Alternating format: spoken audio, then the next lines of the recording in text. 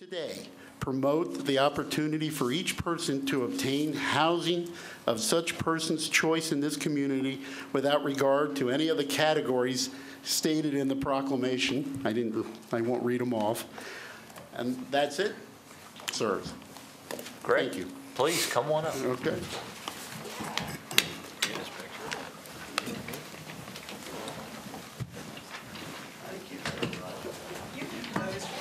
From the audio, please. Oh, okay. Video. Yeah, we'll just have to look over there first. All right. Good enough. And this reads, the Fair Housing Act of 1968 guarantees the right of all Americans, regardless of race, color, religion, national origin, sex, familial status, or disability, to live in the neighborhood of their choice. For 51 years, all individuals have been entitled to equal housing opportunities when they're renting, buying, and securing financing for any housing in the United States. Therefore, we, the Board of County Commissioners of Allegany County, do proclaim April 2019 as Fair Housing Month in Allegany County and do commend this observance to all of our citizens. I'd signed all three county commissioners, Creed Brody, Dave Caparelli, and Jake Shady. Thank you for your work on that. Yeah, thank you. Did you need a? I'll take that. Okay, thank you. Dave. Oh, can we get a picture? Oh, okay. Very nice. Say above the fold.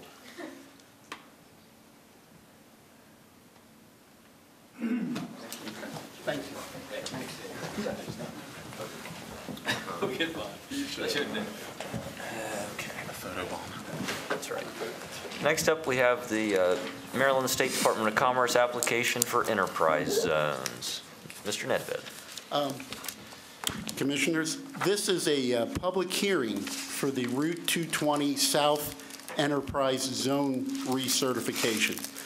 The Route 220 South Enterprise Zone, it consists of 404 acres, and it's up for renewal through the State of Maryland's Department of Commerce in accordance with COMAR 24.05.01.14A and 14B. The Enterprise Zone program is a tax incentive program providing property and/or income tax credits to qualified companies in accordance with state and local standards. Currently, there is one large manufacturer, American Woodmark, in the zone, which employs 572 people. And this being a public hearing, is there anyone here that would like to comment or has a question on the proposed recertification? Any public comment? Okay. Hearing none, this closes the public hearing for the Route 220 South Enterprise Zone recertification. Great. Are we taking action tonight or further? No, it's just a hearing. Just a hearing, and we'll take action for further date. Oh, there's a resolution. Oh, there's too. a resolution? Yeah. Well, then, yeah, if the resolution. Yeah. Well, that's action, item Item 3. three. Yes. We'll get Assuming there. nobody commented. We'll get there. Yeah. The resolution is to formally request state designation of the approximately 404 acres of land of area in the Route 220 area to become eligible for state and local tax relief and other economic incentives. Okay. Well, essentially, just so you know, this is a redesignation of the, Yep. essentially the existing zone, which Yep. is there. It's renewal. So item number 3, it's resolution 19-5. It's enterprise zone designation for the east side of Route 220, Pinto, to be eligible for state and local tax relief and other economic incentives. Is there a motion? So moved. Second. All in favor? Aye. Great, thank you. All right. Commissioners. Item number 4 is the Maryland Mortgage Program. Okay. Commissioners, I'm going to read a little bit here because I want to get the information into the record. The Maryland Mortgage Program provides below-rate mortgages for home ownership to the residents of Allegany County. One does not have to be a first-time home buyer to participate in this program. The Maryland Mortgage Program offers a variety of programs. Current income limits are very generous, with $115,800 being the upper limit for one or two person households and $135,100 being the upper limit for a household of 3 or more. So you can see a lot of people will qualify for these programs. The maximum acquisition cost is $331,423 for existing or newly constructed homes. Again, a very generous number. The website for the program is mmp.maryland.gov. The program is accessed through various mortgage lenders throughout the state of Maryland, but Allegheny County, the participating lenders are BB&T Corporation and First United Bank and Trust. The contact for the program at BB&T Corporation is Kelly Palomar, and I can, we have her phone number and her email address, but the best thing to do is just call the bank directly. And the contact for the program at First United Bank and Trust is Travis Bower. And again, call them directly and they'll give you his email or his phone number. At this time, I'm asking that the Board of County Commissioners authorize the transfer of funds to the Community Development Administration's Maryland Mortgage Program for issuance of tax-exempt housing bonds on behalf of Allegheny County and authorize the President to sign the letter of transfer. Commissioners? A couple years ago, wasn't the interest rate on this higher than what the normal interest rate was at the banks? Do you remember that? And it wasn't getting utilized, and then it kind of changed. But it's gotten better because Yeah. it's getting used more. And I also think the marketing of it's been made better. Yeah, I know. I thought it was interesting that the subsidized interest rate Right. was higher than the unsubsidized, the regular interest rate. Yeah, Anyway, yeah. all right. Is there a motion to accept item number 4? So moved. Second. All in favor? Aye. Aye. All right. Thank you, Commissioners. Thank you, Mr. Thank you. McFinn. All right. Item number 5 is our tourism reinvestment grant. We have our tourism director, Ms. Ashley Workman. Welcome back. Thank you. All right. Good evening, Commissioners. Allegheny County Tourism enhances the quality of life in Allegheny County, Maryland, and strengthens destination awareness through promotion, development, and services that attract visitors to stay longer and spend more money in our community. Allegheny County Tourism is encouraging the adoption of a new pilot grant program for fiscal year 2020 and is seeking the Board of County Commissioners to authorize the program and $25,000 for the grant pool. The Allegheny County Tourism Reinvestment Marketing Grant purpose is to enhance the tourism experience, increase overnight stays in Allegheny County, generate visitor spending in county, and to enhance and grow the tourism products and destination awareness. The grant will be available to qualifying 501c3 and 501c6 organizations and will be awarded to marketing and promotion-focused projects with an aim to reach audiences through media outlets and development. This program is designed to create transparency, promote healthy competition, foster co-partnership throughout the county, and to educate our community on the importance of hotel-motel tax being reinvested into programming and opportunities that generate tourism growth. Grant guidelines and application details will be announced in early May. A committee will review in June, and grants will be issued the beginning of July. Great. Commissioners, this is something we've been talking about for several months, and Ashley, you and Jess Palumbo, thank you for all your work on this. Sure. And because we're starting this program from scratch, the idea behind it was, you know, we have similar groups that seem to apply for money every year. We want to see how we can get new groups into the budgeting process, especially for one-time projects. So we're going to see how this goes, and please stay tuned in May for the actual application and the submittal process. So with that, I'll make the motion we accept the Tourism Reinvestment Grant. Second. All in favor? Aye. Thanks, Thank you. Ashley. Very good, sir. All right, moving to the consent agenda. Mr. Butler. Good evening, Commissioners. We have 10 items on the consent agenda. Item number 6 is Resolution 19-6. It's various revisions to the rules and regulations governing employees of Allegheny County. Item number 7 is a Care First Blue Cross Blue Shield dental plan renewal. Item number 8 is a Metropolitan Life Insurance Plan renewal. Item number 9 is the Vision Benefits of America Plan Renewal. Excuse me.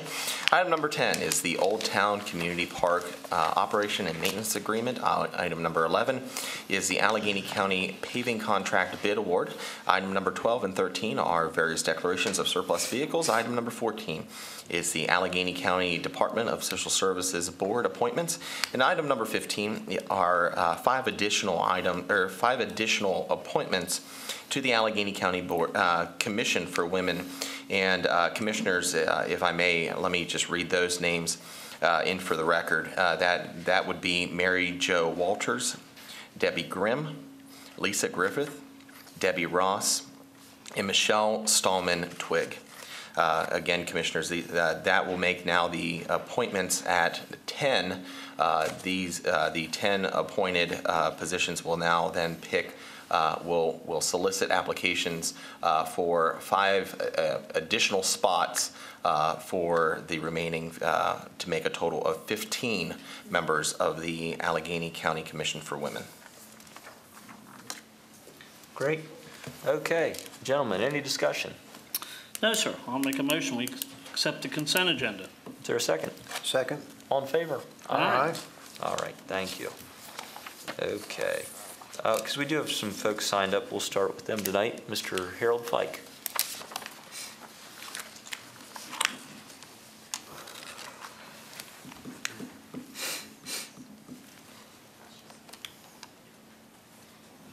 Good evening. I was hoping if I could hook up and use the projector to show some pictures. I don't know if that's something I could do. Is there, not in any timely manner, we're told. Plug in? Well, no, it has to come down unless you already heat it up. Okay. Well, I'll go ahead and speak. If you could just show it to us, maybe? Yeah, I can do that. My name is Harold Fike. I live on 81 Lavelle Court. I'm here representing some of my neighbors. We've had flooding issues since I've lived there. I've lived there 4 or 5 years. It gets pretty bad where we are. We have a lot of stormwater that runs off of Weirs Avenue behind us, comes down through the back of our yards, washes out the road behind our house, and causes a lot of issues. And it's only getting worse as, or I should say it has only gotten worse as more development is done on Weirs. Before last night, I was aware of the problem since I lived there. And I'll turn around and show you some pictures here in a moment. But I was given some letters dating back over 20 years where the issue has been brought to the county's attention, has been brought to our delegate Kelly's attention, and we've not had any action on it, and it's continued to be worse. I'll show you some of these pictures here quickly. This is from a few years ago, but when we get a lot of flooding, it looks very similar to this. We have a nice river down through here. My children like it until it gets this high and can sweep them away. But it's currently the stormwater drains are not able to obviously take care of this, and I know there's a video here that shows some of the same thing that the pictures show. The streets up that way. So that is Panama, and it's Eleanor Street, which is this street right here. Okay. Lavelle Court is out in front of the houses, and then Weirs is up here. I think the camera will pan up, and this is Weirs back here. So all of the water that comes down, there's not adequate storm drains to take care of it, and so this ditch is maybe 4 feet deep here, and you can see that it's just overwhelming that culvert there. The video goes on to show a lot of what the pictures show. Like I said, we have, this was given to me last night, so, and I can provide copies of it to you all. We have a letter I have dated here in '98 to Mr. Roger Thomas, State Construction Engineer, just informing him of the issue. Apparently, '98, May 6th of '98 was particularly bad. Neighbors, a number of neighbors signed that. This was obviously before I lived in the area, or lived in the street. July of '99, a letter was sent to Delegate Kelly with 32 signatures attached to it. He responded back and forwarded that on to onto, let me see who the, Jane Nishida, Office of the Secretary of the Maryland Department of Environment. There was a response that was forwarded on talking about a study was supposed to take place. The study, as this goes on through the 2000s, in 2002 the study took place. And we also have a letter from August of 2008 where there was to be 1,700 feet of pipe, 10 storm drains placed in this area to deal with this problem. That never happened. This letter is from August 8th of 2008 to Mr. Richard Pesta, who lives on 75 Lavelle Court, from the Allegany County Department of Public Works, Adam Patterson. And but it details out what the plan was to solve this problem. I've lived there for a few years, like I said, for about 4 or 5 years. The issue that really brings me here tonight is I now have a sinkhole that is encroaching in my backyard. I'll show you some pictures here. This first picture was taken, got home after being at a family's house on December 31st. Late in the evening, I could hear running water that I normally don't hear next to my carport. I was trying to lay around and I find this sinkhole here. This is in February. And then this is a video from March where it has developed quite a bit. Those blocks are 8 inches each for center blocks, plus a couple inches top and bottom. It's a few feet deep. I crawled down in there, and it's continuing to go back under my driveway. This is a problem that, this is obviously a problem. The stormwater drain is failing. It isn't getting any better. And I like to call it my sinkhole. However, recently started looking at some of the property maps, and my sinkhole is actually not my sinkhole. It is in an alleyway. It is not on my property.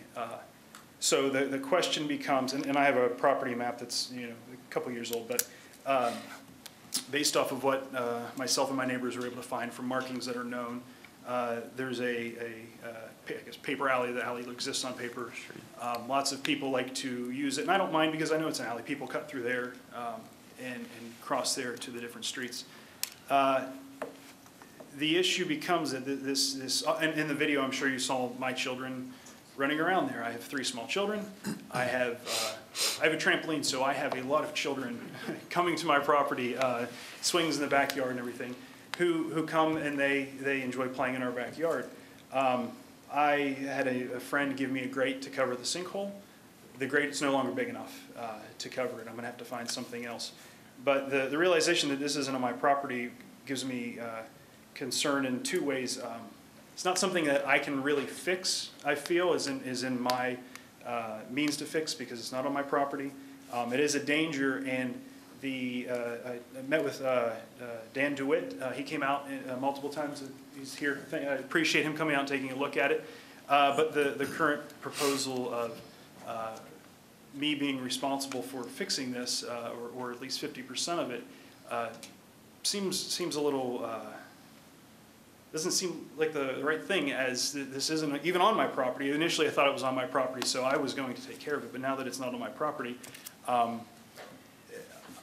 I'm sort of at a loss of what a good way to move forward, where I'm not paying out of pocket to fix a problem that's not mine. It is a danger, obviously. I'm trying to cope with it as best I can. However, if the current proposal is 50%, what happens if a child falls in there? Am I going to cover 50% of legal costs when a child is injured or is killed by falling into this thing or being trapped in there? I would just like to bring it to the attention, as it's been an issue for at least 20 years. That's the oldest letter that I was presented with last night, of where it has been brought to the county's attention and to the state's attention. I would appreciate anything that can be done. Again, I'm covering it as best I can right now. The issue has manifested in this sinkhole. However, the issue where the drain water on Weirs is obviously a problem. I have an elderly neighbor, I think she's in her 80s, is out daily cleaning a culvert so she doesn't have water flood into her basement, because it has been so bad before the culverts that aren't designed to take the amount of water that's there. She feels like she's out daily doing it, and she's 80 years old. So I think this is something that I feel strongly should be addressed, considering the issues it's causing and now the danger it is causing. So I appreciate anything you can do to help us out with this. This is a really hard one, because this problem was actually started by Cover when the development was put in. As this person built, they piped, they moved, they piped, they moved, they pushed the problem up. None of this was ever the county's drainage system. I was actually the first one out there to look at your drain hole, because I work in LaVale, and it's right there at the junction box where a bunch of pipes go together and go out to Eleanor Street. I've talked to Dan. I don't know what the real solution to this is, other than when Streetscape went through in 2008, there was pipes put up LaVale Court, Parkside, LaVale Boulevard. Probably was close, let's see, 5, 6, 7, probably close to 1,000 feet between them 3 streets, where it was run up so far to tie in the most immediate problem. The issue with dumping everything and piping everything back to Eleanor Street is there's just a little culvert that runs underneath where Rick's got his garage down there. That all goes into just a little stone culvert that goes under 40. It's only a little box square. So if you would open up all of Eleanor Street, which was a water line and a sewer line in, because when I was started there 20 years ago, you could actually drive that street from one end to the other. Mm-hmm. You would put it down there at the bottom of Harold Street, and then it floods and goes over 40, because there's not enough drainage there unless it's. Dan, I don't know what I mean, I was like in Glen Oaks the other night for the same issue. I've been in Westernport this week for the same issue. I've been in Coney this week for the same issue. An issue I've actually looked at a long time in LaVale. What's the solution? I mean, I know what the solution is. The solution is to cover half these projects, roughly about $20 million, which don't exist. And water runs downhill. I mean, since I've been at LaVale Sanitary Commission for 20 years, I can think of 2 houses that's been built on weirs. So the issue is, as long as it all funnels down, it comes down. Unfortunately, that's where it runs. I mean, we've actually run the models on it. We know where water's going to flow. It's just the cost of this, and who bears the cost of this. It was never ours. It was Cover, like I say, piecemealed a piece of this together. It started back in the early 50s. I'm a loss, so. Mr. Pike is absolutely right. In the situation, unfortunately, the amount of water coming down the mountain into the pipes Yes. is greater than is going to be able to be handled. Under the current 50-50 program that we've had in place for many years, any solutions that we'd be pursuing would be more or less a Band-Aid. Addressing the symptomatic things, which absolutely would solve the sinkhole problem, but at their point, which I agree with, is that they'd be putting tons toward a problem that could very likely come right back again, and we would be not wasting money, but needing to repeat money spending over and over again to fix a problem that's not going to go away because the pipe is simply undersized. To put in a system big enough to handle what needs to happen, to be able to carry that flow through there safely would be very disruptive to either all of Eleanor Street, as you mentioned, or the entirety of their backyards. Unfortunately, a similar situation exists above Weirs Avenue, below Weirs Avenue, as you mentioned, crossing 40, on the other side of 40, all the way down to Braddock Run. So addressing that problem right there would help these folks specifically, but it would create many issues other places. There are half a dozen folks I've dealt with in the past year with this very similar problem. So the solution would need to be very wide-ranging and perhaps disruptive, but it's not something that can just go out with a backhoe and start digging. It needs to be a little bit more thoughtfully executed and require cooperation from many parties. You know, before Roger Thomas retired from NRCS, which is actually who he worked for, I actually met him there in '99. He was looking at trying to find some funding through the federal government because, unfortunately, what brings money is disasters. And at that time, he was looking at some stuff that was left over from the '96 flood, and that's what got it all started to go up into there. Is there any avenues through MDE or soil conservation, NRCS, for any type of monies that we could apply for to apply to this area?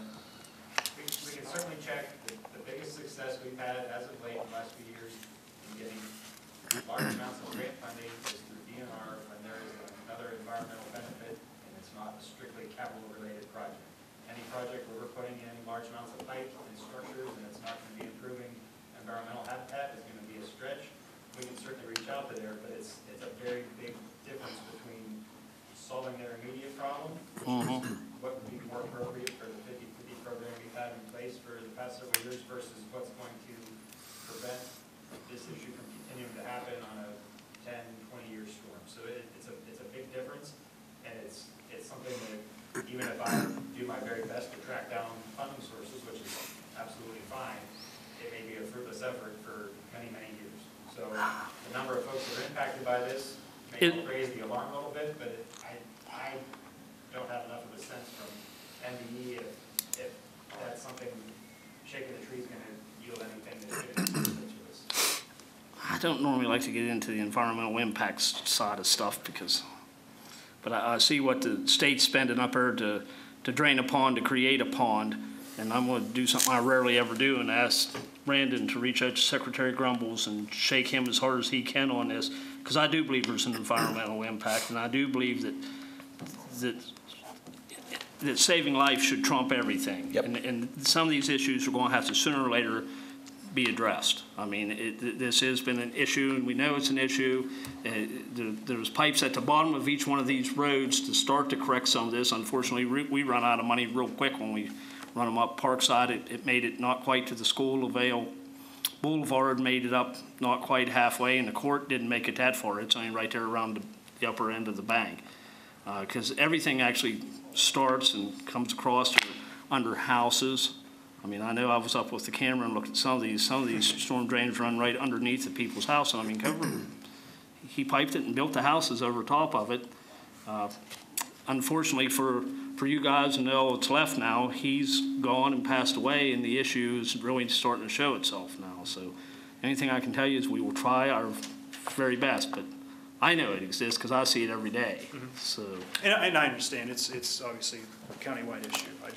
I have concerns for the children and my neighbor's children. Yeah, because when I was up and looked at it, and you had the two pieces of plywood sitting over it in the sawhorse, you know, I talked to Dan and Adam while I was standing there looking at it, and I said, I can see it's an issue. It's right at the corner of his driveway. If he comes in here with a vehicle and someone opens the door and a kid steps out, they're right in it. And a vehicle is why there's another grade over it, because the vehicle drove into it and it collapsed even more. So that's the immediate issue. So I appreciate your time. Absolutely. Thank you. Thank you, Mr. Fike. All right, next up, we have Mr. Kenneth Wilmot.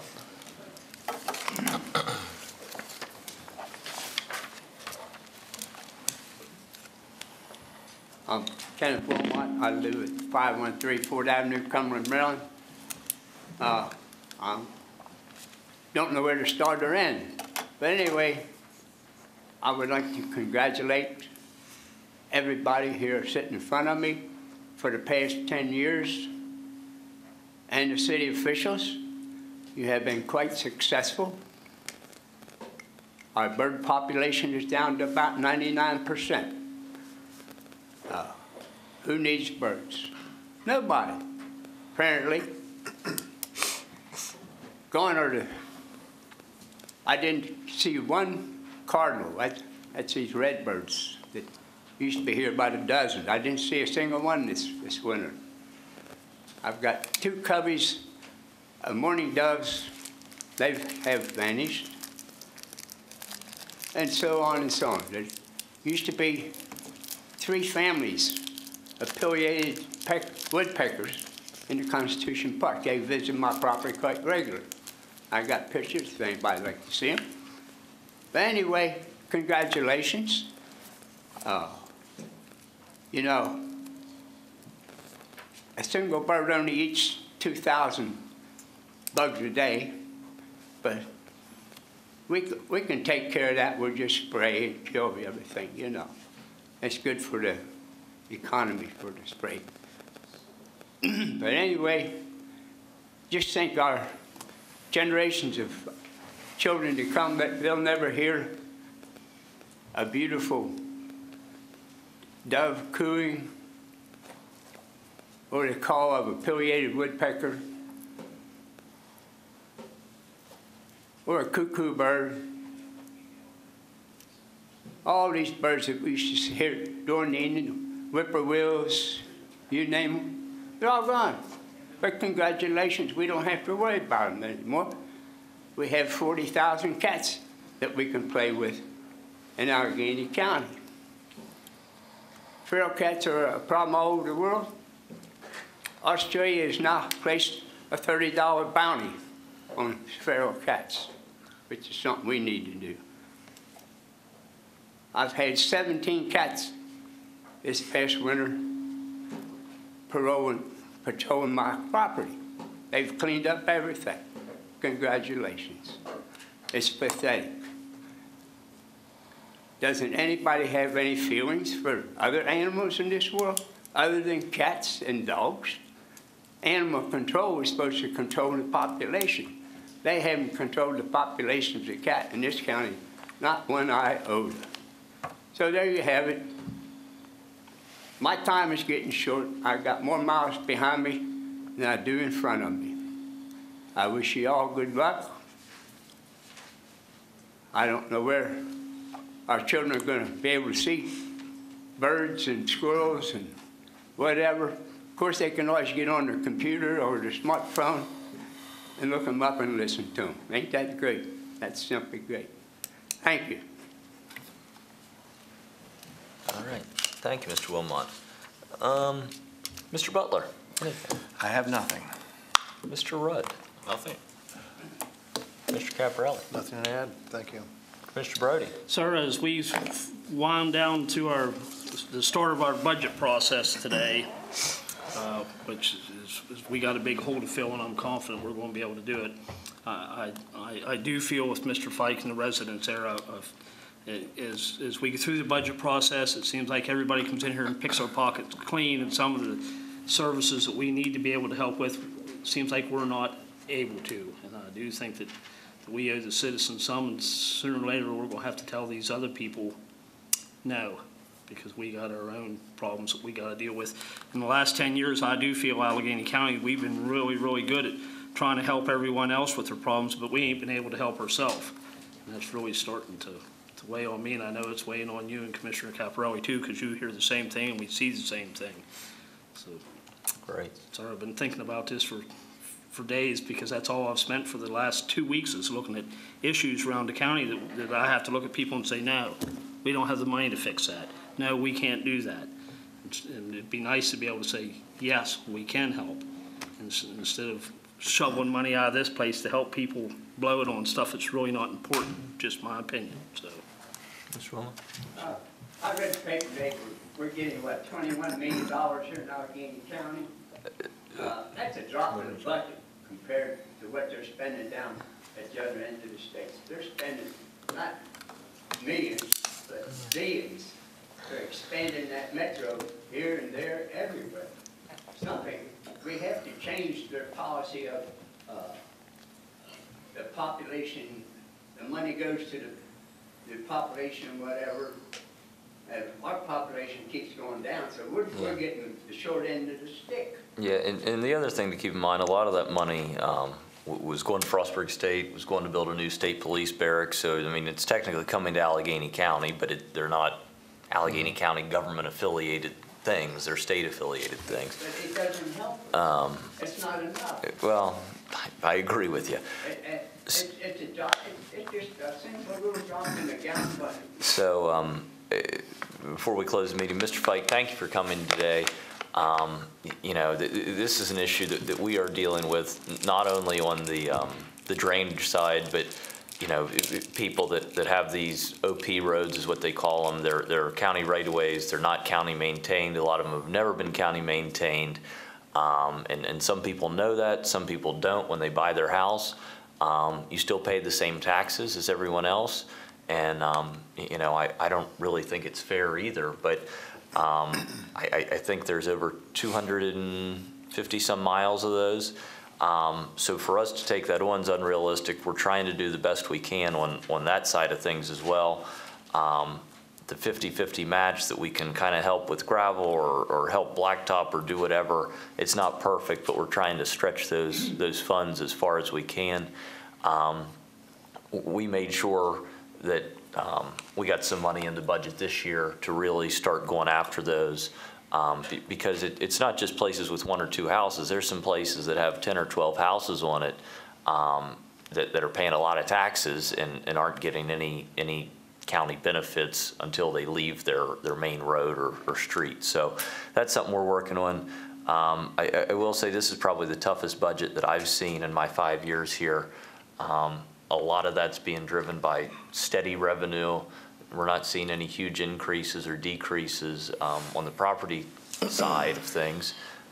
We did lose $300,000 from the DNR pilot program, which has hurt us a little bit. But we're looking at about a $1.5 to $1.6 million shortfall as we start this process. And we're going to see what we can do to make sure we close that, and certainly we don't want to raise taxes. So that kind of takes out the revenue side of things. So I think as we move forward, we are going to have some serious discussions, and not just us as elected officials, but as everyone, of, you know, what services do you want? What services do you want the government to provide?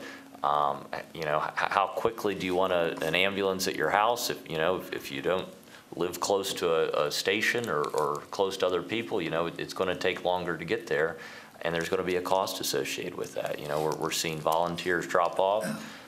We had our budget session earlier this afternoon, and just Frostburg Ambulance Company, just one company, cost us $0 2 years ago, 1.7 last year, and $2.8 million this year.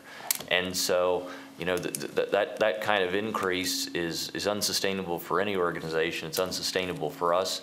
So we're gonna see what we can do on that. We're gonna see what we can do to work with Cumberland to collectively see if we can get our costs contained a little bit. So that's what this board's gonna be working on the next 6 weeks, and I hope we can head to passage, I guess, on May 30th of a final budget. Okay. With that, our next public business meeting will be Thursday, April 25th at 5 p.m. I do think we have a public work session on the budget. Will be next Thursday at 3 p.m. That's also the 18th. The 18th, and that's open to the public. That'll be here in room 212. With that, the meeting's adjourned.